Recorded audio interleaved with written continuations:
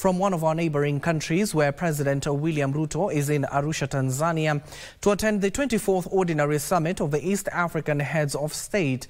The summit brings together regional leaders to address key challenges facing the East African community and discuss strategies to accelerate economic integration, strengthen the region's resilience to climate change, and address insecurity. The president will advocate for the removal of trade barriers, the boosting of cross-border commerce, and the enhancement of partnership in energy, agriculture, and digital innovation to create jobs and improve livelihoods.